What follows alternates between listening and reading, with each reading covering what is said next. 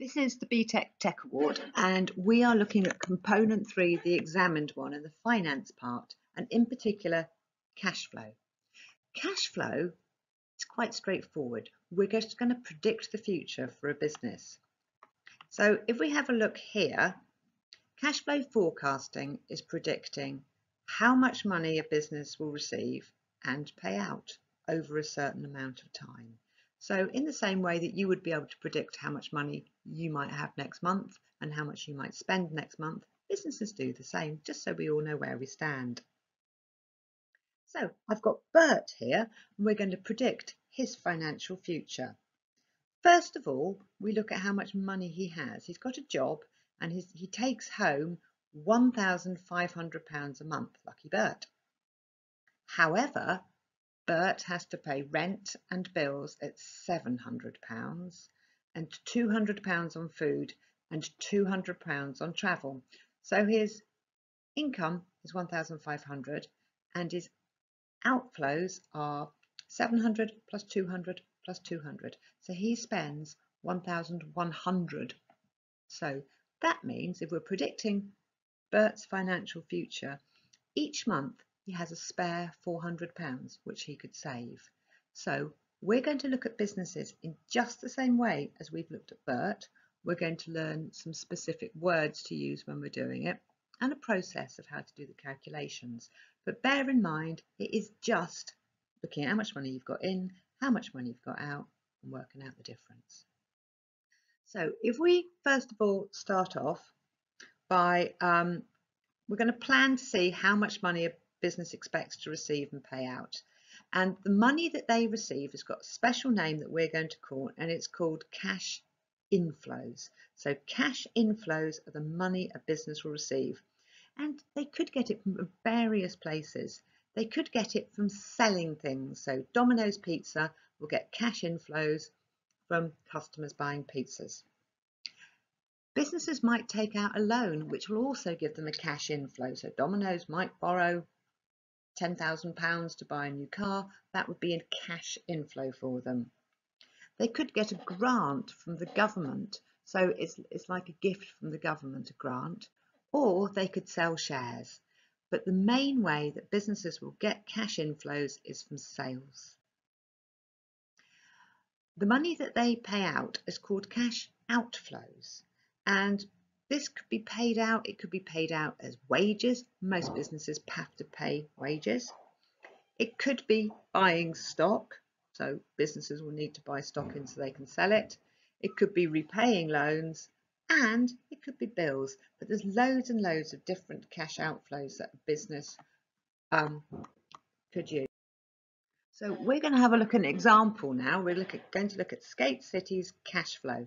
So they have predicted, they've sat down and thought about how much they're going to sell in the future. They reckon in their city shop, Skate City shop, they're going to sell £10,000 worth of skateboards and clothes in October, 12,000 in November, and 15,000 in December. We've got Christmas. They've just started their online business, so they're selling a bit less, and they expected to get 2,000 in October, 2,500 in November, and 5,000 in December. So those are our cash inflows.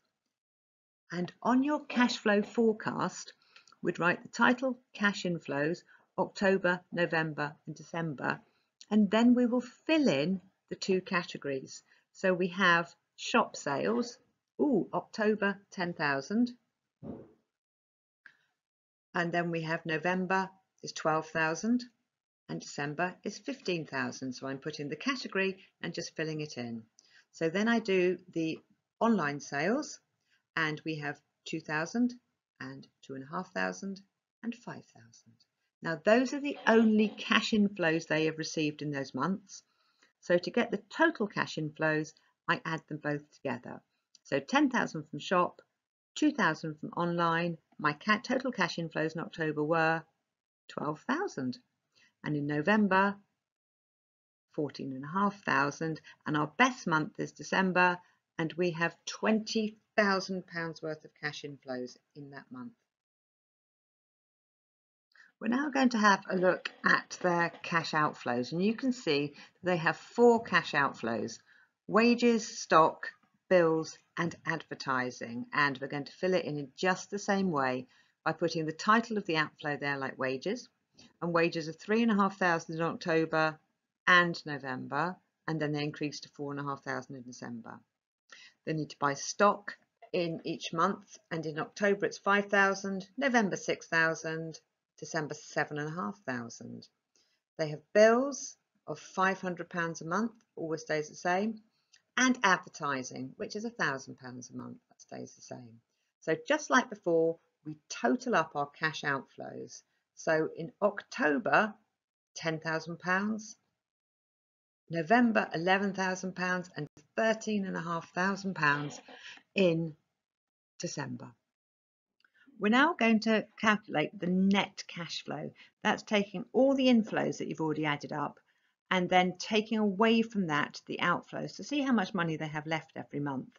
So you can see in October they had cash inflows of £12,000 and cash outflows of £10,000. So 10 from 12 is 2. So we have a net cash flow of £2,000. If you see in November, they had 14,500. They paid out 11,000, so they had 3,500 left over. And then finally, in December, they earned £20,000. They paid out 13,500.